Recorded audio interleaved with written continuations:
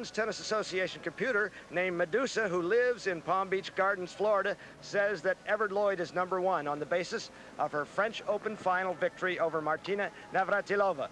Good afternoon, I'm Bud Collins, along with Mary Carillo. And Mary, I think it's a dynamite final. I've been looking forward to this like Pam Shriver. She hasn't played Chrissy since March of 1983. It was a while. And she's been moaning about it ever since, and saying, I don't get no chances. Well, today she gets it. The grass isn't in terribly good shape, and it's going to hurt a baseliner like Chris Evert Lloyd, and it's going to be great for Pam because she'll be serving and volleying very well. That's right. Chris just doesn't trust the state of the grass on this surface, and it'll be great for Pam, who likes to just slash and burn. This head-to-head. Is this very discouraging for Pam Shriver? And so, Shriver thinks she can do it today. 0 and 14. How did I pick Pam Shriver when I look at those statistics? But I did. I think that Chris Evert Lloyd should win this match. She's got a lot riding on it emotionally because Pam has been claiming that she would like to be playing someone like this instead of someone like Martina all the time. Well, how much does that ruffle Chrissy, or is it just press talk? Oh, no. I think Chris has got a lot of pride. That sort of talk would really affect her. And you can't really blame Chris for feeling that way. It's part of the court. The half court is really beat up. Shriver will be hitting to that spot much more than Chris on this day. There it is again. It's really dead. Ooh!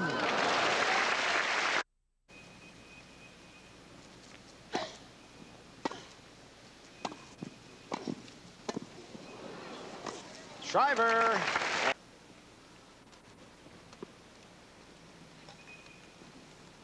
Another missed serve by Chris. Not a good serving game for her in that regard. Woo! But boy, have her backhand pass has been right on the money. Well, but they've played remarkable tennis already, and I think it'll get better.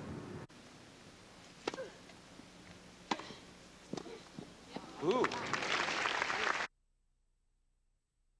45. Much better serving game for Chris than her first. Down the line, and 2 games off. Mix it up a lot against Chris. Ooh.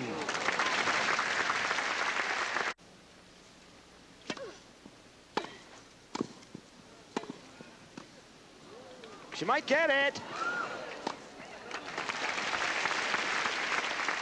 So here's Chrissy Evert Lloyd, who won this title in 1974. First appeared here in '72 as a schoolgirl of 17.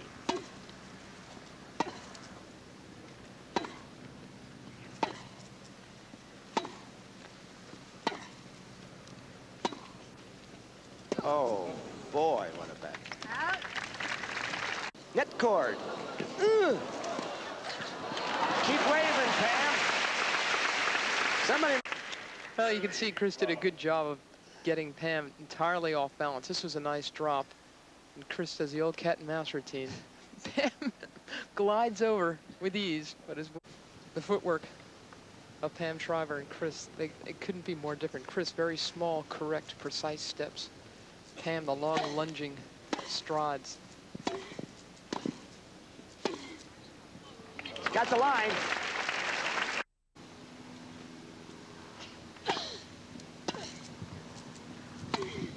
Evert Lloyd. 3 games off. Monday.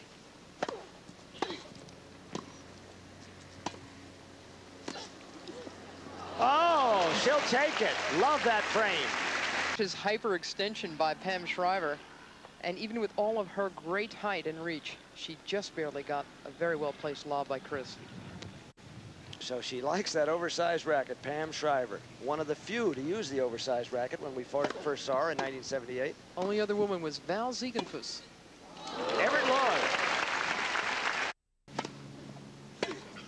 And there it is on the line, and 2 break points. 15-14.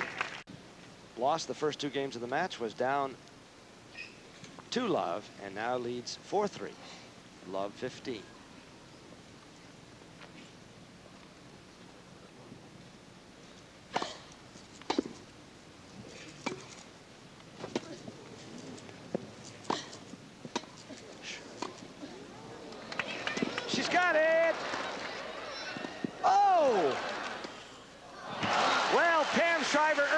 point 2 or 3 times and never stopped hustling.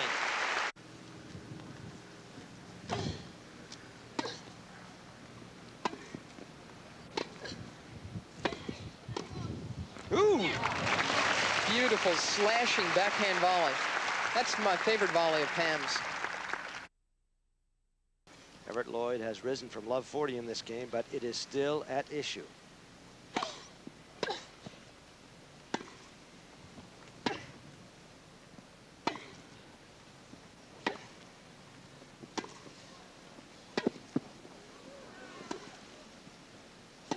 Oh! No, that was a tough ball. Backspin.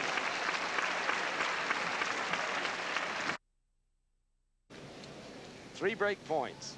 God, that was such a mentally tough game Chris just put in there. I don't know how much better Shriver can play. Pleasant of tennis footing. Shriver. And as Pam says, grass is the best possible surface to play Chris on.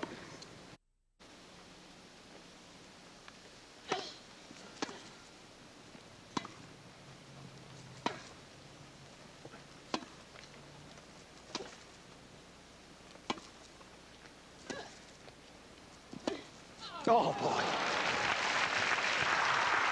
Oh, boy. That ball bounced about as high as a rat's eye. It did. But Chris's preparation is so clean that she can adjust in a fraction of a moment and still come up with a clean pass.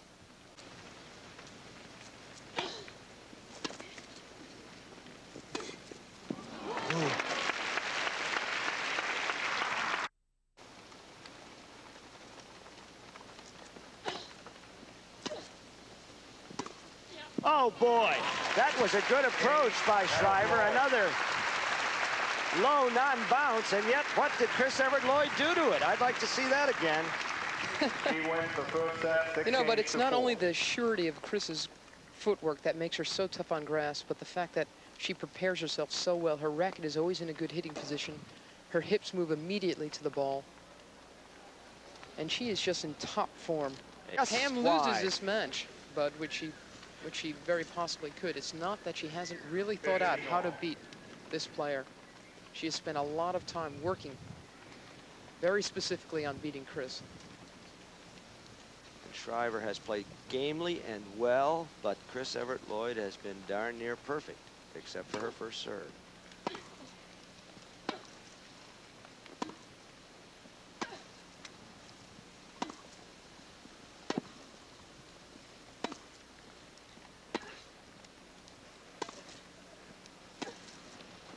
Sneak volley. I was talking about a lack of variety in my draws. I didn't mean I could beat her. That's what she said very specifically. She said, I just feel I need to play people ranked above me, but not always Martina. But however she meant it, it entered the ears of Chris Evert Lloyd like a drill.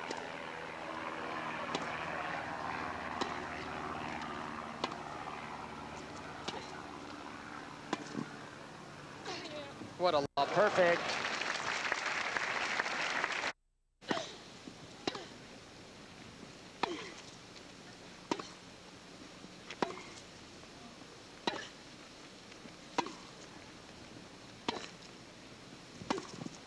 Net cord, good. 40. Now she leads 2 games to love. Shriver has lost 3 successive games.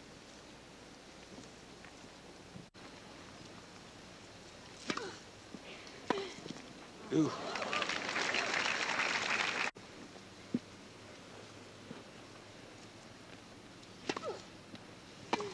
Ooh.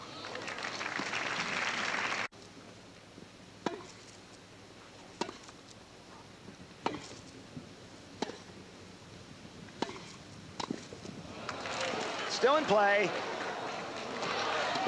And a winning shot by Evert Lloyd, who hasn't given up on a single ball. Don't you wish Pam would come out of her shell, bud? Yeah, she's a bit tongue-tied.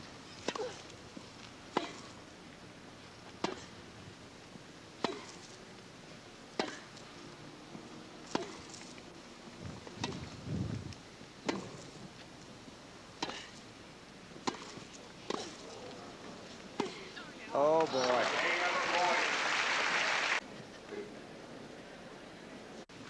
This meeting between the two players. Oh, boy. I really feel that this woman right here is trying to make a very succinct point. Against Ava Fath, there's John Lloyd, husband of the leader in this match.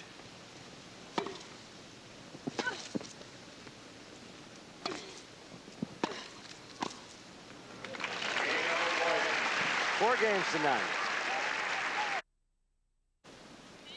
And Pam Shriver has managed to accumulate 3 points in the second set. In fact, after winning the first 2 games of the match, she has won only 2 thereafter. Ooh.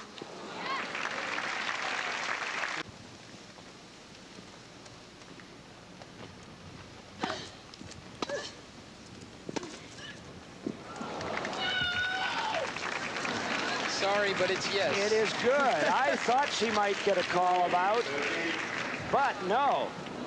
And she looks at the linesman.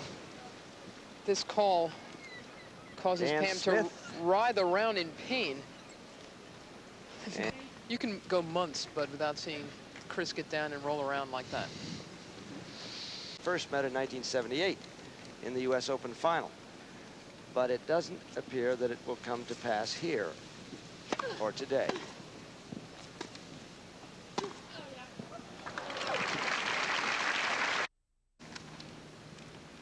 #195th final of Chris Evert Lloyd's career.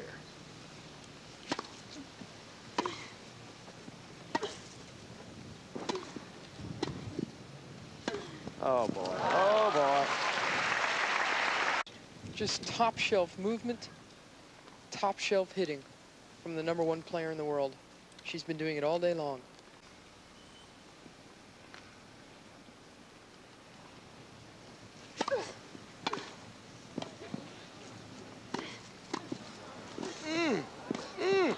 Eyeball to eyeball.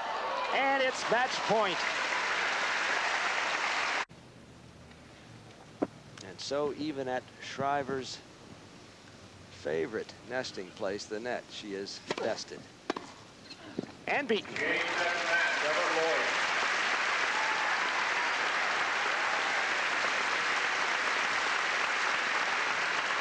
Christine Marie Evert Lloyd, who has won more professional championships than any other tennis player, registers #138.